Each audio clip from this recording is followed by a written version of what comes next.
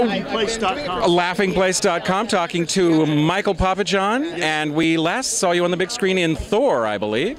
Yes, we did. I really enjoyed the movie. It was a really cool film to work on, and it couldn't have been cast better with Chris playing Thor. He's I've been beat up by a lot of stars in the business, and I've been killed by him, and I've killed a few myself, but he is one of the most strongest lead to take on Thor, and the way he handled me was, it was, put it like this, it was well cast. And now we're here today for Winnie the Pooh, a cuddly bear all stuffed with fluff. Winnie the Pooh, I'm used to, there's no villains in Winnie the Pooh, but I'm here with my 3-year-old son, so I get to really enjoy the day with him. So. Well, I understand you have to look out for the Baxen in this film.